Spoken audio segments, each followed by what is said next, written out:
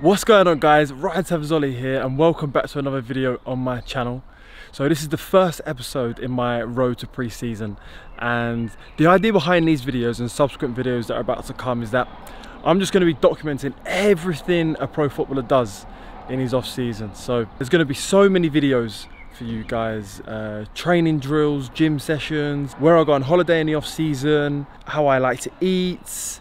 I'm hoping that for any of you young footballers out there, or aspiring footballers, or even professional footballers already that want to go back to pre-season firing, you're going to be able to get so much information from these videos and really get the edge on others come first day of pre-season. So the three main things that I'm looking to focus on this off-season are my strength, my speed, and also my agility. So I'm going to be doing a lot of extra work on them three training components. Of course, there's going to be dozens of football sessions, technique drills, and a lot of fitness stuff, because that's just the standard now. You have to go back fit and sharp. So loads and loads of drills for you guys, and I'm sure you're going to enjoy it. So let's get inside now, have some breakfast, and I'm going to start my day by answering one of your guys' questions from my previous video. So see you in a bit. Beautiful.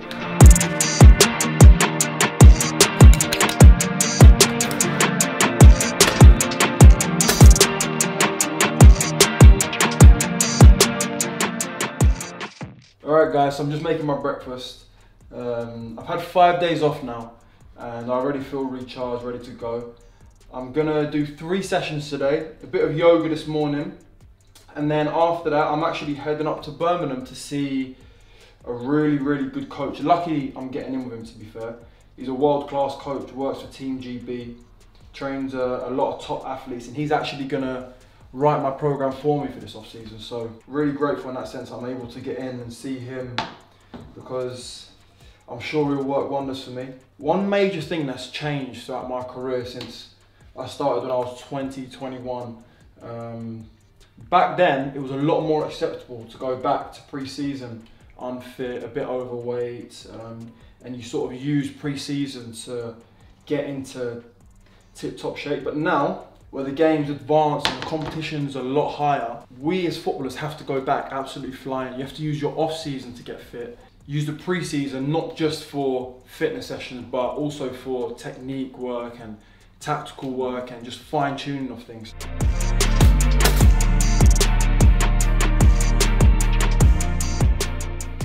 Alright, so question here from Reese Ford. Advice for an under 23 pro footballer dropping down into non-league. It's a great question, mate, and it's one that I can relate to myself because I played non-league.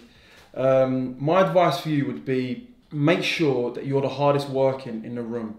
So every day that you finish training, when you go to bed at night, make sure that you know that you've worked harder than anyone else in your team, and that will hold you in good stead for the rest of your career. On top of that, I'd say you can never dream too big. So what do I mean by that? Aim for the stars, and if you fall a little bit short, it's not the end of the world. So because you're in non-league now, it doesn't mean that you can't be a Premier League player. Set a long-term goal for yourself.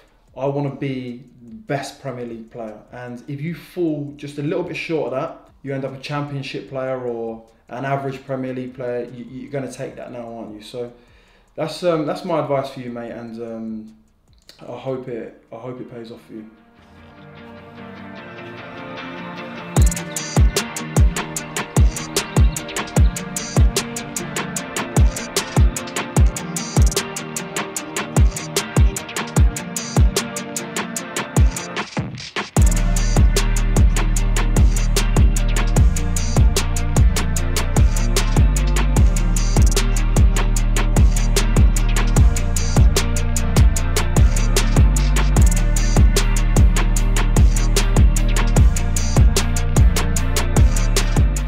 So first session of the off season, and I'm going to get stuck straight into it. Hypertrophy. There's going to be loads and loads of reps. We're going to exhaust the muscles, quads, calves, hamstrings, glutes.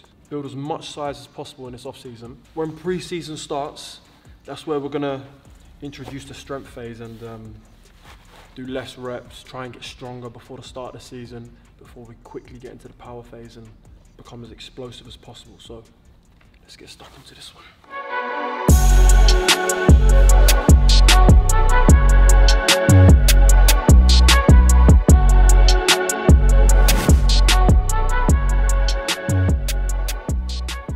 So this is the session I'm going to do. 2 supersets. Third set, single leg step ups, is going to be by themselves. So we've got the quad extensions with the squats. I'm going to go straight from the first exercise into my second exercise. I'm probably going to be fatigued, going to get through it, but that's what I want to do. As much time under tension throughout this session, and we'll really start to put on some size. Big session, over 200 reps in total, so it's going to be hard work. We'll probably do this twice a week this week, and then build up to 3 times a week at the back end of pre-season. Let's get into it. That's the first thing I do when I get to the gym, is always have a little foam roll. Just helps loosen off the muscles, get rid of any stiffness you've got. And also, don't want to get injured in this session, so I always just have a little loosener. Mainly focus on the major muscle groups, and then anywhere where I feel more tight than usual.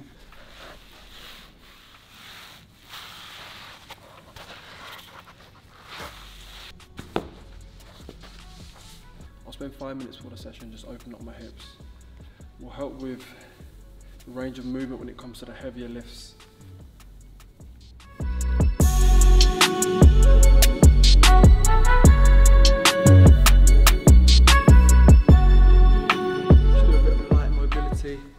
Body and lower body, get the shoulders going, and then I always like to do some overhead squats as well. I feel like it just helps with the mobility when I'm actually doing my leg session, so like the actual squats themselves and split squats. I'm stiff.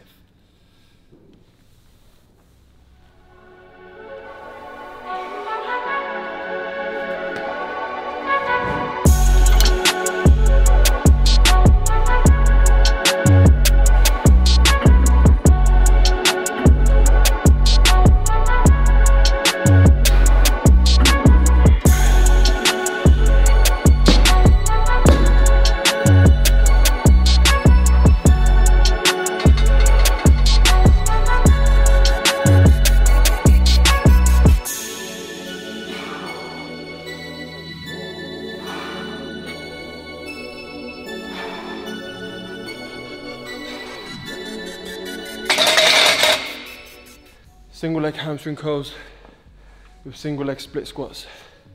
Because obviously we play football, we need to focus on single leg exercises as well. It can't just be double leg all the time. For me also, I actually think single leg hamstring curls are much more effective than double legs.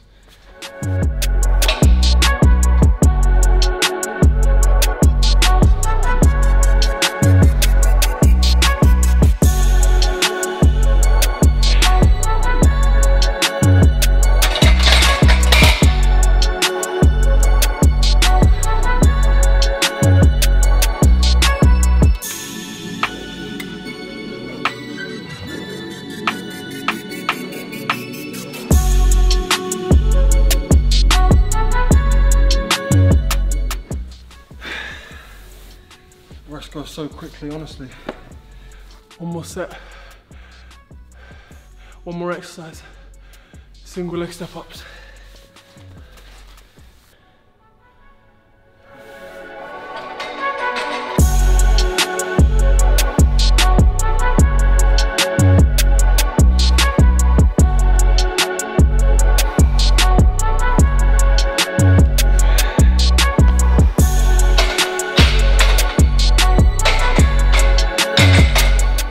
Working my left leg. I don't want to be using any of my back leg at all. Drive solely through the front leg.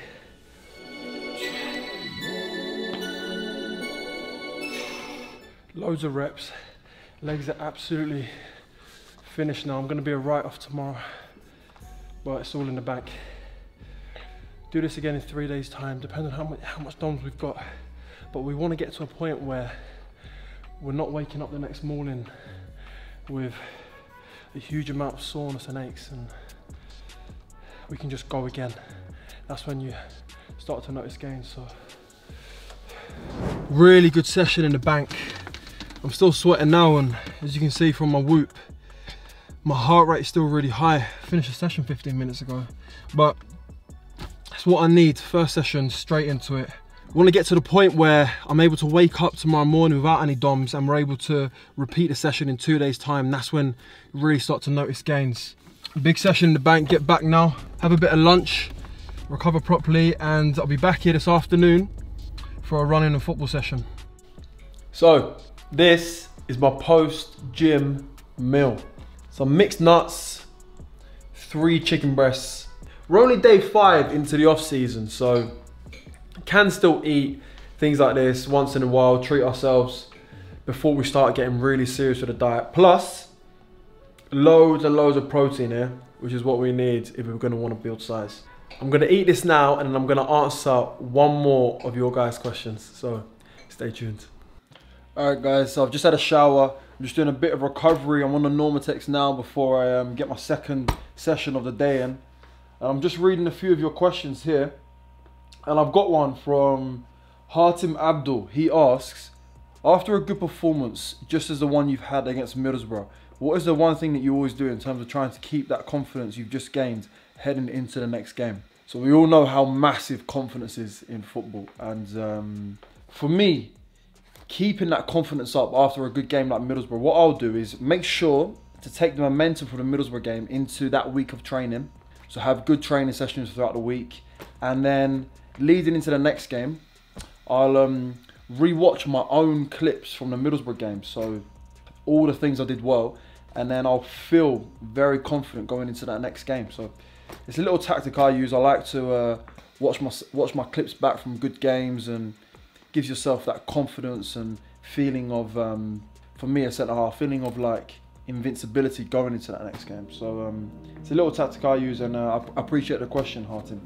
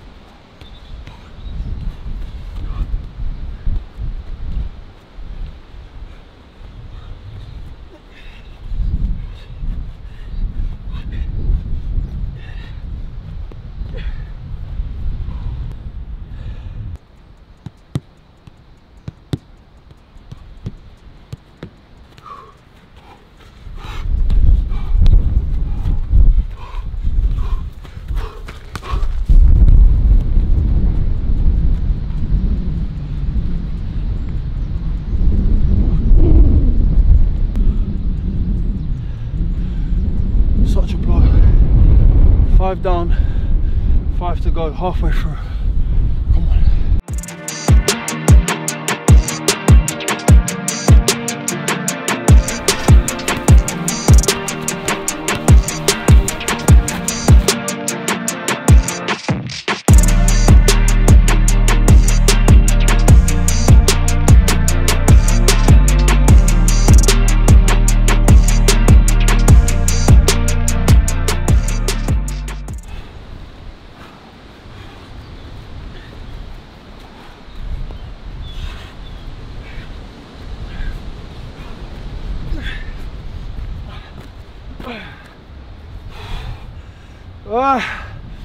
Session done.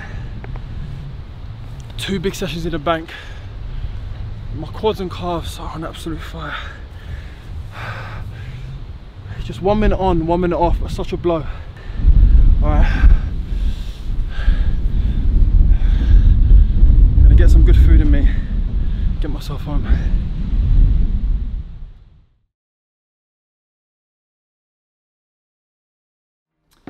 Good morning, guys. Just about to have my breakfast. Feeling very leggy today. And I thought I'll answer one more of your questions before I wrap this video up. I've got one here from JB2. And he asks, what is your favorite football training tool? As you will have seen in a few of my previous videos, I've got a fair few training tools that I like to use. Normtec recovery pumps, foam rollers, massage guns, etc, etc. But for me, hands down, the best thing that I do use, and I'll show you why, is my Whoop wristband that I wear.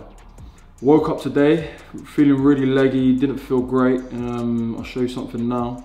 As you can see, my recovery today, I'm actually in the red zone, 31%.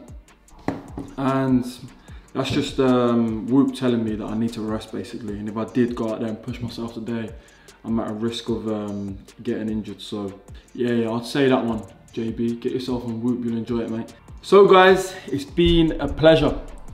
If you like this video, please let me know in the comments below and hit that like and subscribe button. The next time I'll be seeing you, I'll be heading up to Birmingham to train with the world-class GB coach. So until then, catch you guys in a bit.